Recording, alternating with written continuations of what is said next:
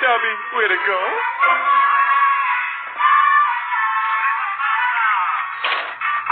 Where did you get that bag?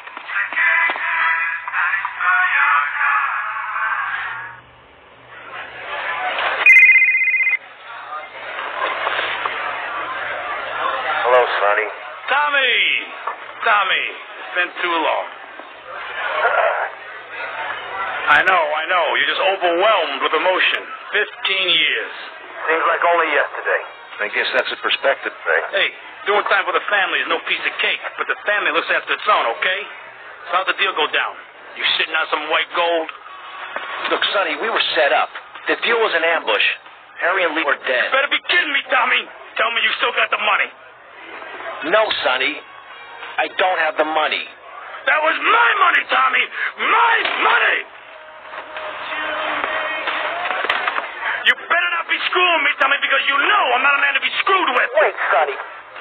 You have my personal assurance that I'm going to get you your money back and the drugs, and I'm going to mail you the dicks of those responsible. Hey, I already know that. You're not a fool, Tommy, but I warn you. Neither am I. If it was anybody else, you'd be dead already. But because it's you, because we got history, I'm going to let you handle this. Look, Sonny, you got my word. I'll be in touch.